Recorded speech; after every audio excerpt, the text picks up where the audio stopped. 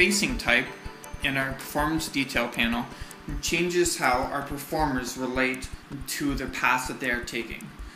The default is directional, which means they are facing the direction that you set with the body facing. The default of that is simply facing straight to the front.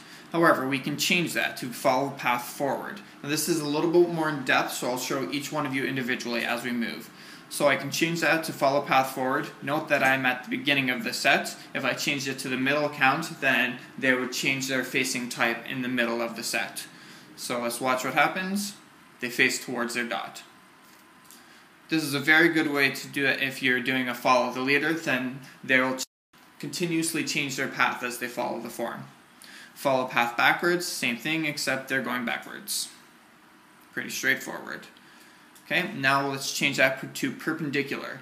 So this is they're facing perpendicular to their dot. This is useful if you have a drum line, you want them to face into a curve as they're rotating around, or anything else that you could think of.